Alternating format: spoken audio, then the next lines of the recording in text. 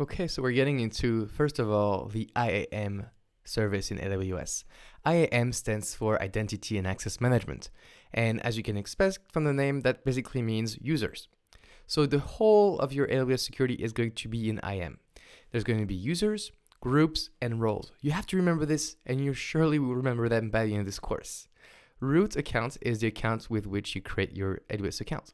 And basically, you should only use it the very first time, and then you should never use it again or even share it with someone, because your root account is the account and the user that has the most power. The users then must be created with proper permissions, and we'll see how to do this in the lab.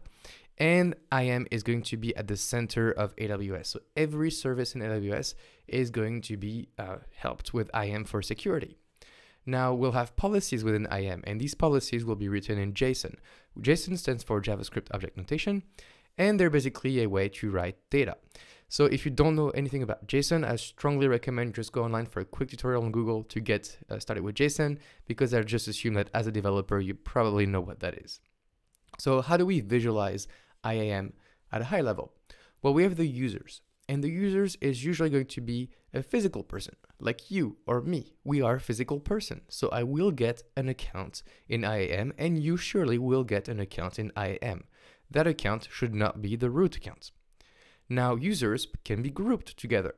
And group is whatever you want it to be. But usually it's by functions, for example, admin, DevOps, or by teams, such as engineering, design, or anything you want. Overall, groups, and you should know this, contain users. Okay, so this way you can apply permissions to groups, and users will inherit these permissions. Finally, we have roles, and roles are only for internal usage within the AWS resources and services. Okay, so roles is what we're going to give to machines. So this is a strong distinction to make. Users is going to be for a physical person, and roles is going to be for a machine. Now, overall, as I said, policies are JSON documents, and they will define what each of these building blocks, users, groups, and roles, can and cannot do. We'll learn how to write policies, don't worry, and we'll play with all these things at length during this course. Now, IAM, you should know, has a global view. When you create a user or a group or a role in your AWS account, it will be across all the regions, and that kind of makes sense. As I said, the policies are in JSON. You can enable multi-factor authentication for your root account and for your users, and that's strongly recommended. Now, IAM comes with managed policies, so basically you don't need to rewrite the whole policies. You can reuse some that Amazon put together for you for ease of management.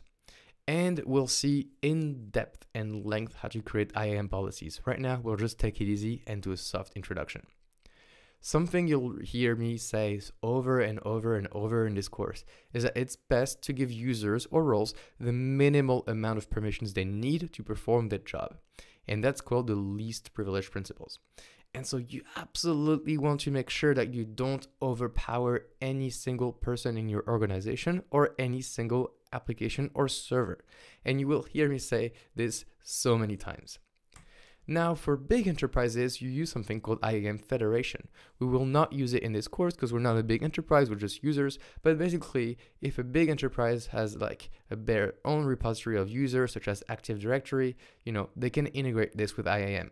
And this way, the users of a big enterprise can log into AWS using their company credentials. This uses something called the SAML standard.